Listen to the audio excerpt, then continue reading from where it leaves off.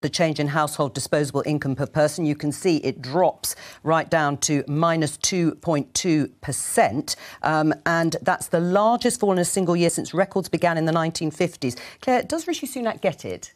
Absolutely, he gets it. I mean, this has been something which has been keeping us all up at night, and I think 8% inflation is incredibly serious for the country. We do know people are going to face a squeeze, but that's why you saw... more than a squeeze, I think, for many. It's going to be very, very difficult. Like, I make no bones about that. And what you saw was action being taken in autumn last year to start to address this. So, I mean, there's numbers of things that we've done. I won't reel them off, but we did an energy package in February. We obviously made changes to things like the universal credit tax rate last autumn and increased the minimum wage. And in the spring statement, you saw more measures to try and support people through this moment. But then you cut it again.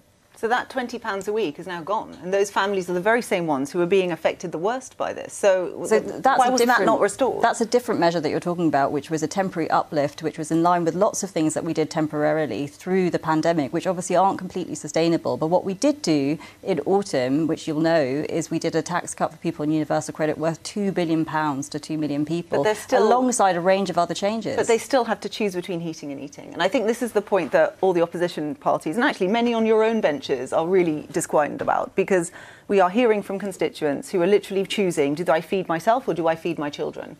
And they were looking to the Chancellor in this budget to deliver a budget that was going to help them, and they still have to make those choices. And I'm sorry, you know, the fuel duty cut and things like that actually doesn't help those people. Many of them don't drive anyway.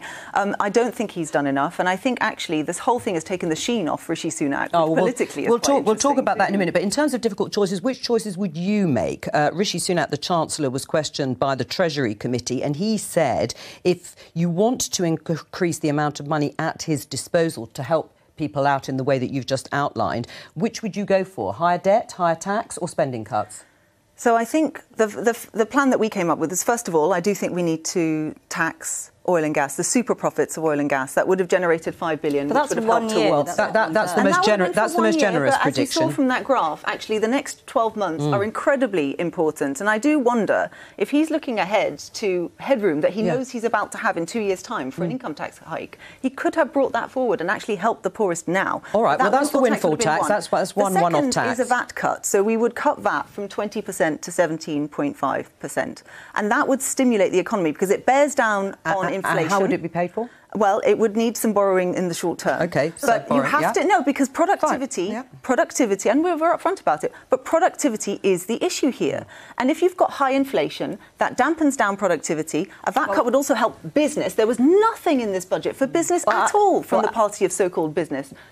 Actually, that's not true. We changed the employment allowance, which helps people with their NICS payment. But just to come back to this VAT point, can I just come back to this VAT payment? Because I think that's a policy which, frankly, doesn't work. Because what you're saying is that people will get a cut on the VAT on their discretionary spending. And in your previous comments, you were saying that people were choosing between heating and eating. So unless they're eating in restaurants, I don't see how you're affecting the people that you're talking about. And frankly, more borrowing at a moment when interest rates is going up, I think is really irresponsible. We know that next year we're going to spend £80 billion on servicing our debt. That's 4 times what we spent last year. It's almost twice the education budget. And I think we should seriously be worried about that.